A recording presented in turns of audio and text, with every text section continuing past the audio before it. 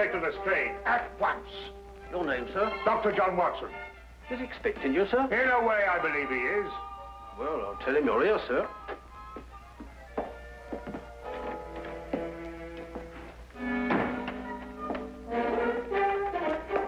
You can go in, sir. Ah, Dr. Watson, I didn't expect to have the pleasure of seeing you again so soon. Will you kindly read that? What is it? Read it. Oh. Yes, sir. Oh. I think it's disgraceful, sir. Absolutely disgraceful. What? Yes, and I'm glad you're here so that I can tell it to you personally. Why, you and I both know that it was Sherlock Holmes who solved the Cunningham case. If it wasn't for his brilliance and his persistency, the facts would never have been brought to light.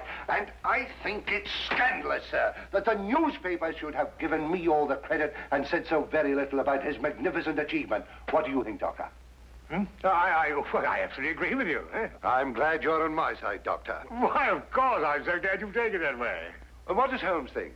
Oh, he doesn't mind. You know, he doesn't care who gets the credit. Oh, dear old Holmes, such a modest fellow. Yes, well, look, you must give him my kind regards. Yes. And tell him that, although I know he doesn't think anything about it, I intend to get the newspapers to get the facts straight. Well, that's very good of you, Inspector. What's Holmes doing these days? Well, the last time I saw him, he was playing about with a lot of ink smudges and talking about the prints that fingers make. No. Good old Holmes, always experimenting. Inspector Lestrade, sir. Yes, what is it? There's been a murder reported at the home of Lord Beryl. What, Lord Beryl of the Foreign Office? That's him, sir. I'll be right with you. Excuse me, Doctor. Yes, of course. Lord Beryl. This is going to be a tricky situation to handle, what with the Foreign Office and who knows what else. Yes. Can I be of any assistance? I don't think so, Doctor. Oh, well, perhaps as a medical man. Mind you, I don't know what to expect, but I think you would be of invaluable assistance. Say no more. Here's the address, sir. Your carriage is waiting outside. Oh, thank you very much. Perhaps you'd care to acquaint Sherlock Holmes with what has happened. Well, I don't know. I don't know myself what's happened. As you said, the people involved make this case rather delicate. Perhaps a little suggestion now and then might help facilitate matters. One never knows. Yes, you're so right. Take a message to Mr. Sherlock Holmes of 221 Baker Street. 221B. Yes, of course, 221B Baker Street. Tell him what has happened and drive him to Lord Beryl's residence. Yes, sir. And tell him Dr. John Watson is already there. The flat's the first floor up. Yes, sir. Very good, sir.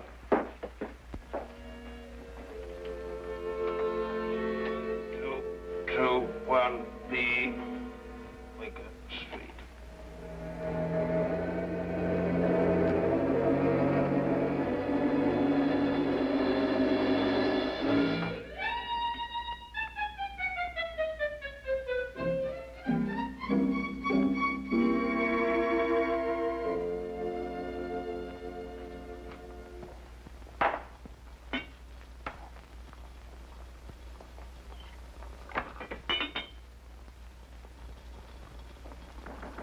Come in.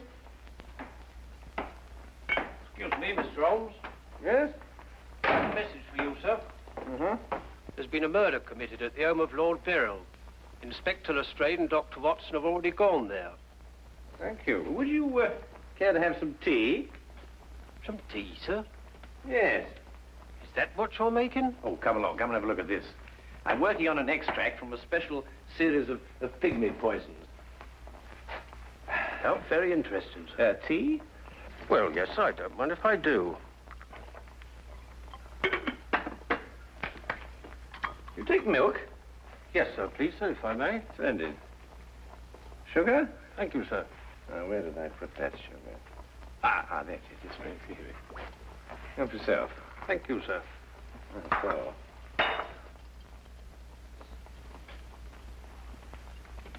What's this you're doing here, sir? Well, I believe that certain poisons, if taken in the correct doses, can actually have beneficial rather than fatal effects. Now, that's very interesting, sir. Yes, it is, isn't it? And what's all this over here, sir? Oh, that? Oh, those are some tropical leaves. They were sent to me by a friend of mine who hunts in that part of the country. The essence, you see, passes through this tube, down here and across the table, and is condensed in that retort there. And what's that stuff in the bottom there? That's lime. That acts as a catalytic agent to combine the essence of the leaves with a dark, tar-like substance, which you can see at the bottom.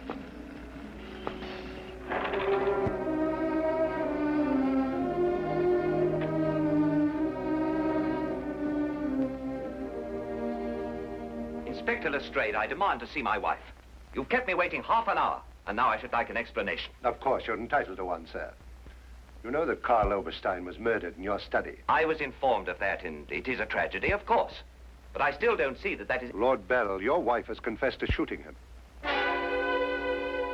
What? That's why I couldn't allow you to see her. We were taking her statement. What does she say? Apart from the actual confession of murder, she refuses to say anything.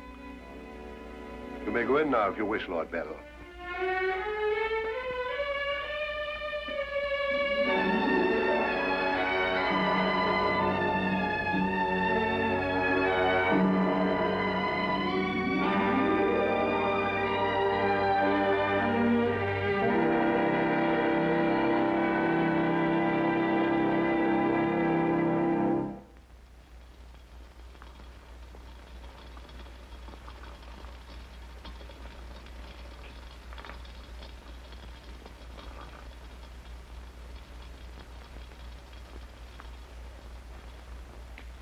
What's that you're putting in now, sir? Well, it's a form of acid dye.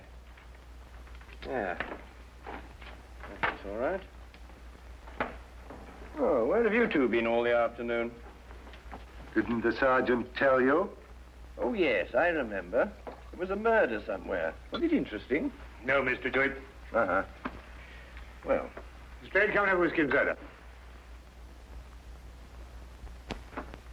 Whiskey and soda, Lestrade. Oh, I don't know. I'll be off duty in 5 minutes. Yes, I think that'd be all right. Neat for me. Well, sit down if you can find yourself a place. There you go. yes, well, I think we can leave that to boil for a little while now. Now, gentlemen, what's the problem? Who was murdered? A man named Karl Oberstein.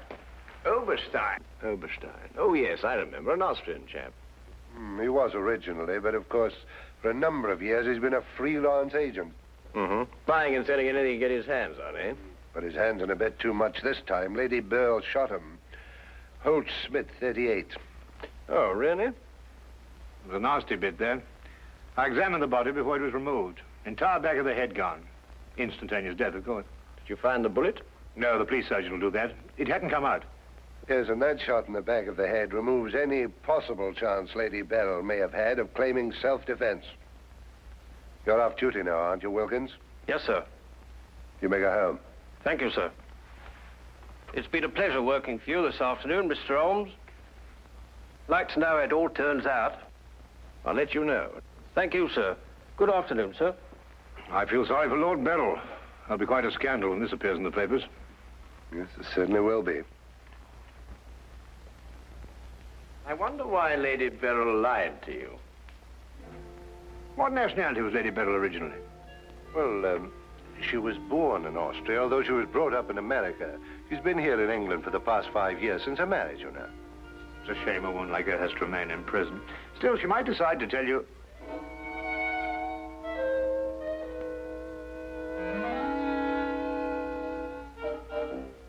What did you say? I beg your pardon?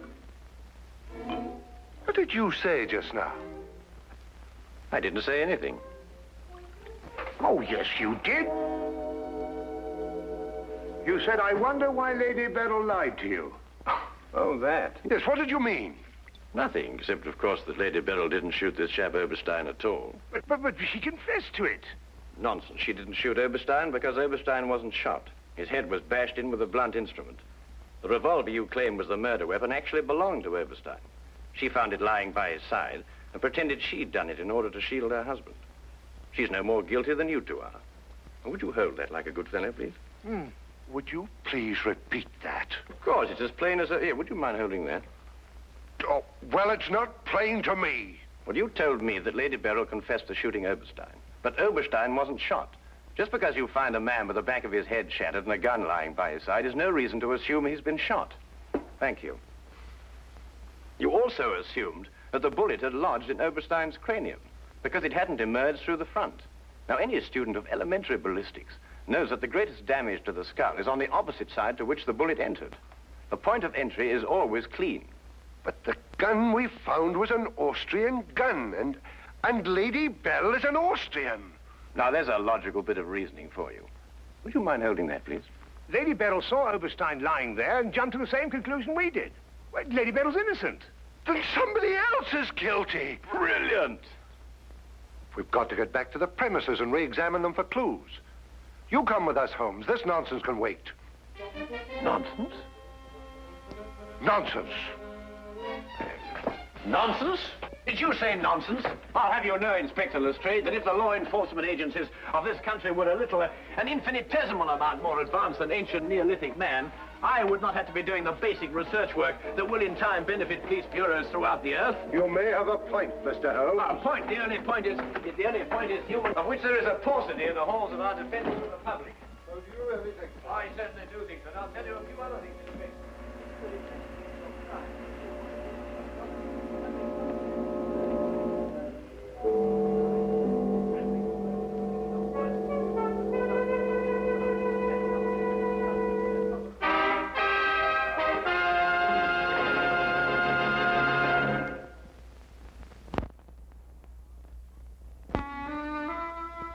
And now we return to the case of Lady Beryl. Yes, is to be dependent 90% on a good memory. Details, Lestrade, those are the things. She's in here. Normally I'd detain her for confessing to a crime she didn't commit, but... well, what with the Foreign Office and all that, I don't believe I will. No, Lestrade, you don't want to hold her. Much easier to solve the crime if she's out. Exactly. Inspector Lestrade.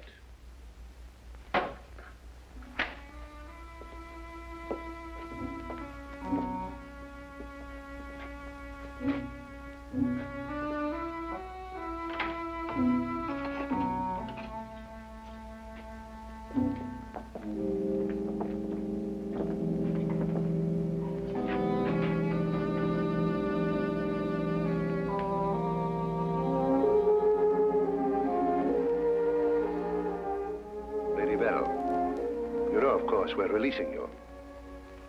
So I understand. Do you know why? No. We've been able to prove that you didn't commit this murder you confessed to. I see. We would, however, like an explanation as to why you confessed to this crime.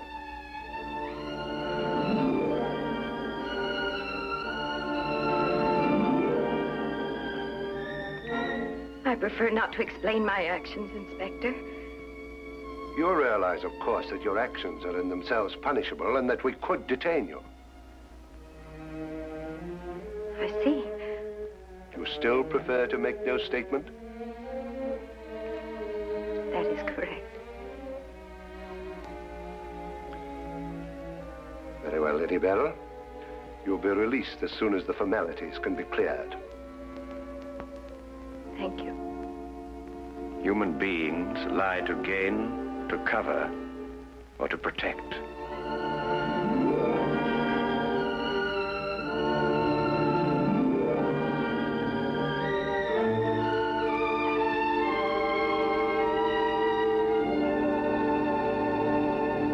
I don't know how to thank you, Mr. Holmes.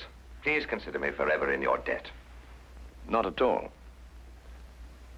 You're in the Foreign Office, aren't you, Lord Beryl? I am. Had you ever met Herr Oberstein before? I had. Exactly when? Last week.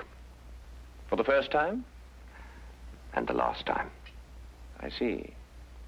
I believe it was his habit to offer large sums of money to men in key positions for the information they may have had in their possession.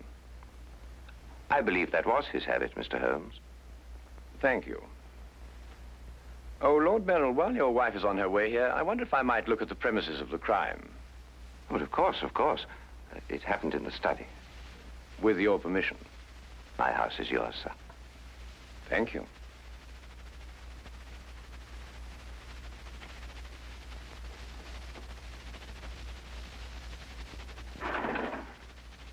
Well, now, let me see. Karl Oberstein was lying about there. Of course, it's been removed. Yes, of course. I see you've cleaned everything up with your usual remarkable efficiency, Lestrade. Now, look here, Holmes. I didn't know there was going to be any mystery about this affair. Oberstein's head was here, Holmes, and his feet were there. Thank you, Watson.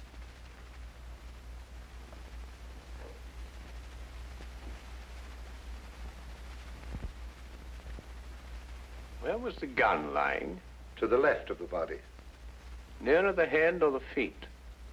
Nearer the head. Was Oberstein face up or down? Face up. I had to turn him over to examine him. Has there been any effort made to gain forceful entry into the house? None was reported. Why?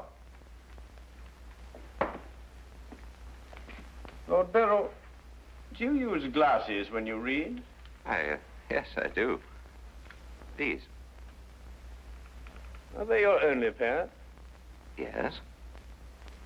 Who first discovered the body? I believe my secretary. Is he here? Yes. I'll call him. Thank you.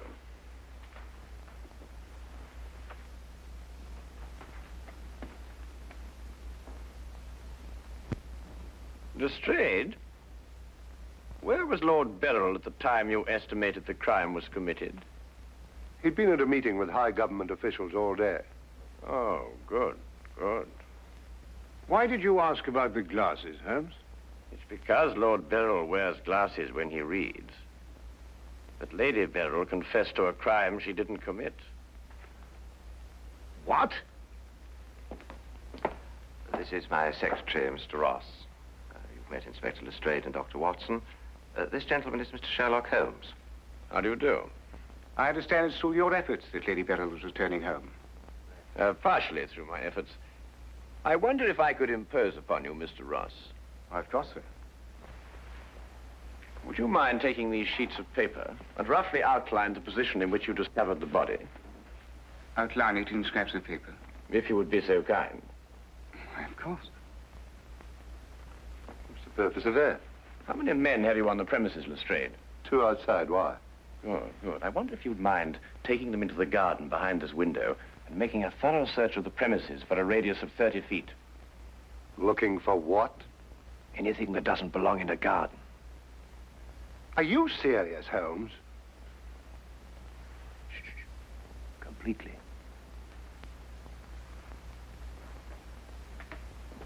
Let's got him out of our way. Have you examined your safe, Lord Beryl?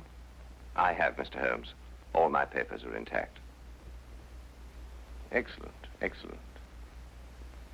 Does Mr. Ross have the combination to your safe? Yes? There's been no question of robbery. Of course not, Ross. One must ask these questions in an investigation. Of course. Good afternoon, Lady Beryl. Nina, my darling. How are you? I'm all right, George. Quite all right. You must rest. This experience must have been horrible for you. It's all right. It didn't last long enough to be too difficult. I don't know how, but Holmes has solved the entire thing. Has he really? Not entirely, Lady Beryl. Not yet. Do you expect to? I can only hope to. Mr. Holmes, if there's anything I can do to help. If it would not be too much of an imposition, Lady Beryl, I would like you to retake the position in which Mr. Ross discovered you when he entered the room. Mr. Holmes, my wife has had a harrowing experience. Please consider her nerves at this point. You're forgetting, Lord Beryl, that your wife confessed to a crime she didn't commit. The circumstances are somewhat exceptional. But if Lady Beryl would rather not... It's quite all right, George. Now, let me see.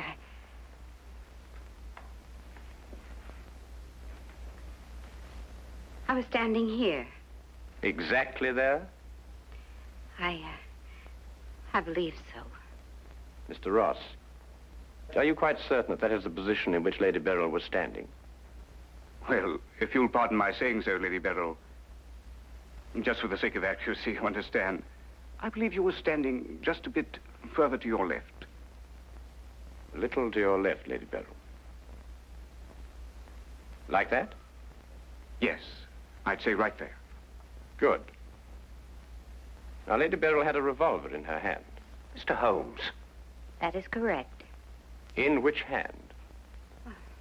My right hand. Mr. Ross? That's right. Lady Beryl's right hand. Lord Beryl, do you happen to have a revolver in the house? Yes, I have.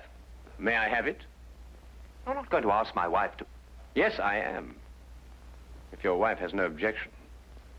Of course she has objections. I have no objections, Mr. Holmes.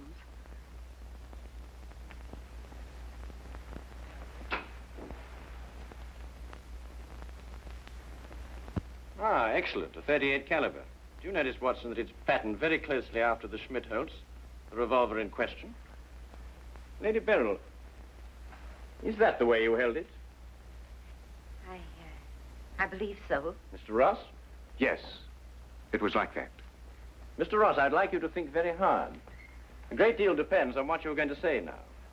As far as you can remember, that was the position of Herr Oberstein's body? Yes. And where in relation to Herr Oberstein's body and Lady Beryl were the broken eyeglasses? Over there. There? Yes.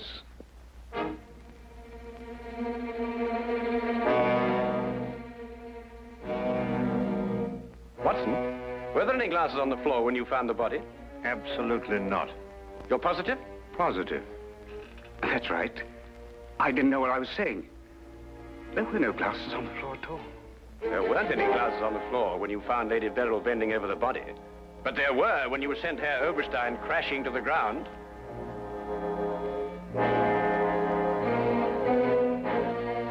Before you run, Mr. Ross, look at Lady Beryl. I don't understand this, Mr. Holmes. Oh, very simple, really. Herr Oberstein approached you with an offer to buy Foreign Office secrets. You threw him out. Then Ross contacted him, prepared to sell him the secrets. Well, there's nothing missing from the safe. Of course not. If you sold anything, you'd have been found out. Herr Oberstein came here expecting to buy. You opened the safe, showed him the papers he wanted. He put his glasses on to examine them. And then when he paid you, you smashed his skull in. He fell, breaking his glasses. His revolver dropped from his pocket. Then you replaced the papers, pocketed the money, and left.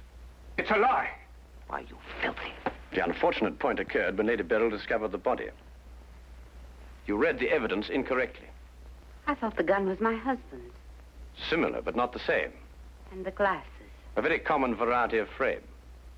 You gathered up the pieces, except a few fragments, and threw the frames away. Yes. Then you lied to protect your husband. Yes. Nina. Brilliant, Holmes. Absolutely brilliant. Thank you, Watson.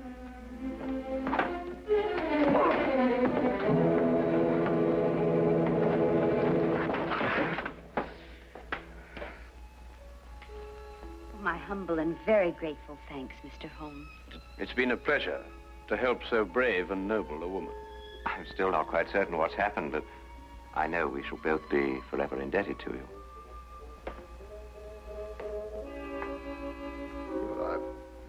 Searched the whole garden, Holmes. Couldn't find anything but this old pair of glasses. They've broken at that.